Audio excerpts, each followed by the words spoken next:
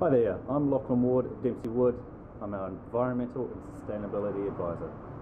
We have a job, a large job, and we have lizards and bats on site.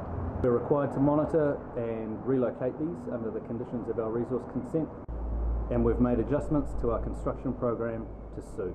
When it's too cold, lizard capture can't be undertaken, and bat monitoring needs to be done for a specific period of time before we can relocate.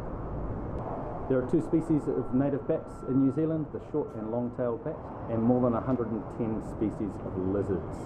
All of them are important to us, and we take our environmental responsibilities very seriously. So we have controls and measures in place to minimise the disturbance to their habitat.